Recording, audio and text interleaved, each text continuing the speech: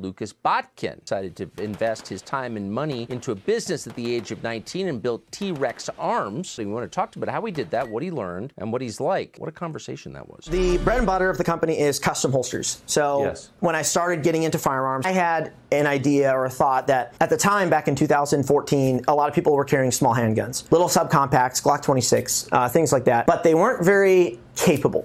Smaller handguns are harder to shoot, you get less ammo, you can't put weapon lights on them, they're just not as effective. They're awful. They're horrible. Well, you can't hit anything with them. That's also correct, especially if the person doesn't have a lot of training, which is most gun owners. So I thought, hey, it'd be really cool if there was a holster that would enable people to carry a full-size handgun. A Glock 19. A Glock 19 that's double stack, that can accommodate a weapon light so you can identify your threat before you shoot and be able to carry that comfortably. So I created a holster, dedicated appendix holster with a magazine to go with the gun, and it would conceal a full-size firearm. And that product, it took over. I mean, everybody makes a holster in that style now.